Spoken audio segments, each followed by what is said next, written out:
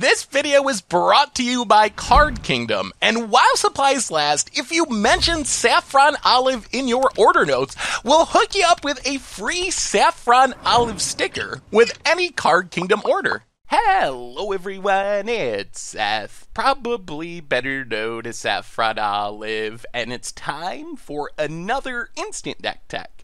So this week, all week, and probably next week too, we are going to be looking at decks featuring new cards from Throne of Eldraine.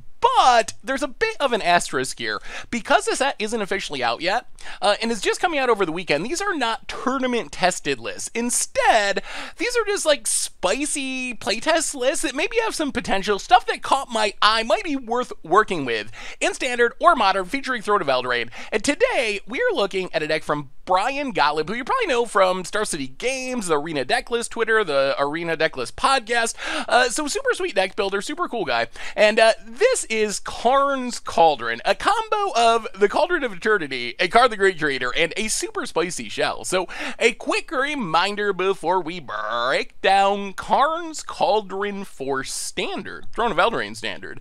If you enjoy this deck and you want to see it made into videos, take a minute, click the like button, the subscribe button, leave a comment, anything you can do to support your deck, because whichever deck is most popular gets a shot at being made into videos next week. So Karn's Cauldron is a Cauldron of Eternity deck. So Cauldron of Eternity, one of our new Throne of Eldraine cards, 12 mana, but it gets 2 cheaper for each creature in your graveyard. So if you can get 5 creatures in your graveyard, which is one of the goals of this deck, it's only 2 mana, and then you can pay 3 and 2 life to reanimate a creature, only at sorcery speed, and if a creature you control dies, goes on the bottom of your library, which is kind of more of a downside in this deck than an upside, honestly. It keeps you from like sacking creatures, having them die in combat, going back in the graveyard, reanimating them. But the idea of this deck is kind of twofold. First off, we're using the Cauldron of Eternity in the traditional way, which is as a reanimation effect. So to make this work, we obviously need to stock our graveyard really quickly. We can't cast the Cauldron of Eternity for 12 mana, really trying to get it down to 2 mana. So for this, we have a bunch of cards we can use to mill ourselves.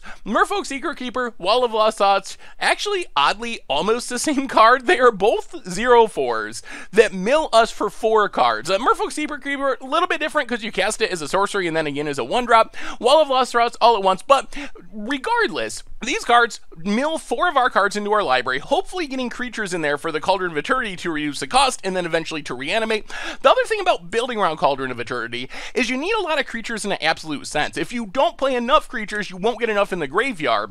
So we also have Emery Lurker of the Lock, which is insane with the Cauldron of Eternity for 2 reasons. First off, it mills us for 4, similar to our Wall and our Secret Keeper, but it also lets us cast artifacts from our graveyard. So we can mill over our Cauldron of Eternity, and then hopefully for 2 mana with the cost reduction, just tap our Emery, cast it from our graveyard. So this is not only a way to fill our graveyard for Cauldron of Eternity, it's a way to play our Cauldron of Eternity from our graveyard once we happen to mill it. Then we also have Vantress Gargoyle, which is kind of a self-mill card. It's kind of just a big old blocker and possibly attacker, depending on what's going on. And it's another artifact to work with Emery. So with Emery, we really want to be able to have the option to cast an artifact from our graveyard, or we're kind of minimizing her value. Vantress Gargoyle just gives us another cheap and powerful artifact that we can cast once we mill it over. Then we have our reanimation target. So first off, probably the best reanimation target in Standard, Agent of Treachery. You play it, you steal your opponent's best thing. It's very powerful, very strong. One of the things we're looking to get back most with the Cauldron of Eternity. We also have Shimmer Dragon, which is a little bit weird, but if we have enough artifacts, it's hexproof. It's also just a really big blocker. I mean, it's a 5/6 for 6, so a big threat in the air, good on defense, thanks to hexproof, good on offense once we start attacking, assuming we get enough artifacts, and it can even generate card advantage if we want to. Then we have kind of our removal-y reanimation targets. So if our opponent's got something going on, maybe we don't have an Agent of Treachery to steal it, we can always reanimate our Cavalier of Night, sack another creature, destroy our opponent's best creature, and then we can even maybe get back a creature of converted mana cost 3 or less when it dies. Massacre Girl, on the other hand, just sweeps the board in go-wide matchups. With a bunch of small creatures, it's pretty much a Wrath that leaves behind a 4/4. Also, worth pointing out that both of these cards, and our deck in general, is fairly castable. Like, while reanimating ourselves with Cauldron is plan A, we can't just hardcast these for 5 mana and they're perfectly fine. We also have a bunch of removal options, and one of the sweet things about this deck is most of our removal is also creatures, which means when we mill it, it's upping our creature count for our Cauldron of Eternity. We can even reanimate them if we want to. Brazen Borrower, Murderous Rider. So Brazen Borrower bounces, gives us a flyer. Murderous Rider, Hero's Downfall with a little bit of life loss that gives us a nice lifelinking creature. We also have 1 Necrotic Wound, which with the amount that we mill is kind of like our Swords to Plowshares. It should, by like the mid-turns of the game, turn 3, turn 4, be able to just not only kill, but exile any creature on the battlefield for 1 mana instant speed.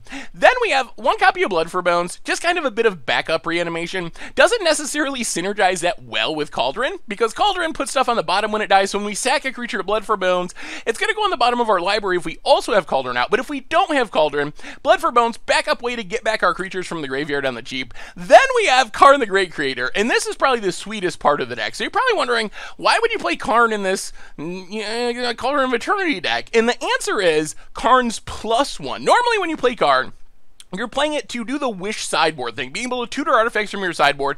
And while our sideboard is focused on Karn targets, the sweetest part about this is, remember, even when we cast the Cauldron of Eternity for 2 mana because our graveyard is full, it's a 12 converted mana cost artifact. So Karn comes down, it +1s, it turns Cauldron into a 12/12 creature, which that is a serious threat. That's like the biggest thing in Standard, so we just smash our opponent's face with our Cauldron, beating our opponent down with our big reanimation artifact. And then Karn also offers that flexibility of tutoring stuff from our sideboard. As far as our mana base, Watery Graves, Fabled Passages, a bunch of basic lands, pretty straightforward. Also, a couple of castles, 1 black, 1 blue, just for a little bit of extra value. Sideboard-wise, we have more Necrotic Wounds, so we can go up to 4 Necrotic Wounds after sideboarding as our cheap removal spell. The rest of the sideboard, it is all Karn stuff. We can grab our 4th Cauldron of Eternity, if we don't happen to find one, with our Karn. Manifold Key, kind of cute with untapping Cauldron of Eternity to reanimate 2 things in 1 turn. Bolus of Citadel, if we just gotta play a bunch of stuff off the top of our deck. Godfarer Statue can lock our opponent out of the game. Then we have some random card advantage stuff. Pattern Matcher, Snags, a copy of a creature that we already have. Golden Egg, Wishing Well, straight up card draw. Wishclaw Talisman, really sweet with Karn. If we have our Karn, when we donate it to our opponent, they're not gonna be able to activate it because it's an artifact they control. So it gets the Stony Silence treatment. So we can tutor this up with Karn, tutor up whatever we want, donate it to our opponent, and have very minimal risk as long as our Karn's on the battlefield, because our opponent can't tutor anyway. We also have 1 Stonecoil Serpent, just a big, trampling, reaching, protection-y threat. Otherwise, Sorcerous Spyglass for Planeswalkers, Scrabbling Claw for our opponent's graveyard, Witch's Oven, if we gotta gain a bit of life, we can sack our stuff to make some food tokens, and that is Karn's Cauldron for Standard. And that's been our instant deck tech for today, so thank you so much for watching. I hope y'all enjoyed the video, and I will talk to you soon. Thanks for watching the video. If you enjoyed it, help us out by clicking that like button down below. And to keep up on all the latest and greatest, click that subscribe button. And don't forget to hit that bell icon to get alerts whenever we have new videos. And if you want to, check out some of our other sweet videos here and here.